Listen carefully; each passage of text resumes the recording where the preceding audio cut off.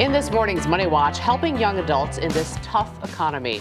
According to the Bureau of Labor Statistics, 20% of people between the age of 16 and 24 are unemployed. And the 2008 U.S. Census found that 15 million young adults live with their parents. So, what can parents do without going broke themselves? Here with some advice is Early Show financial advisor Ray Martin. Good morning, Ray. Good morning, Julie. First of all, how do you figure out if you can even afford to help your kids? Yeah, and it breaks down like this. According to a recent survey, 41% of parents are providing financial support cash to their adult kids. And the amount is a surprising 10% of their income.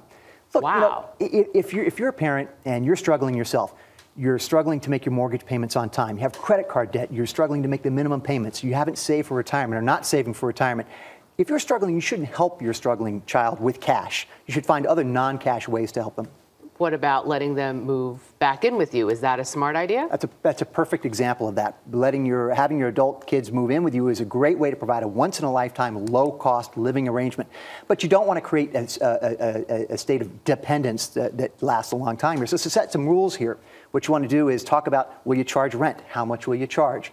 Will this be for an open-ended period of time or a limited period of time?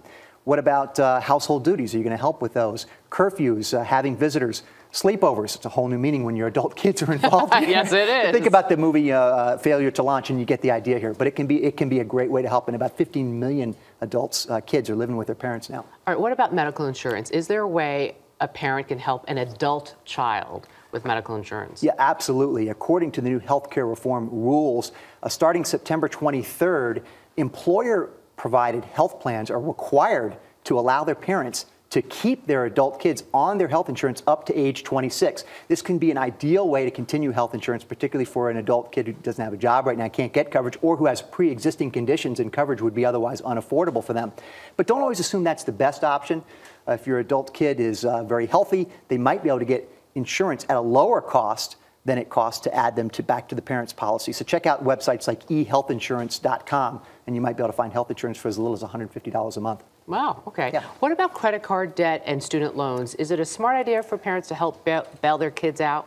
Well, you want to resist financial bailouts. I mean, you want to help, but you don't want to enable here or create you want to create economic self-sufficiency. So instead of saying, oh, look, I'm going to pay off all your debts here, work with your adult kid to restructure their student loans, consolidate them, look at the income-based repayment option, or stretch out student loans to maybe 25 years to make the payments more affordable. Okay, and finally, if your kid doesn't have a credit card and they want one, is it a smart idea for you to co-sign for them? No. No, you don't want a parent who co-signs for their adult kid's credit card is putting their own credit history right at risk. So if that kid uses that card irresponsibly and is late on payments, it's going to reflect on the parent's credit report and credit score as well.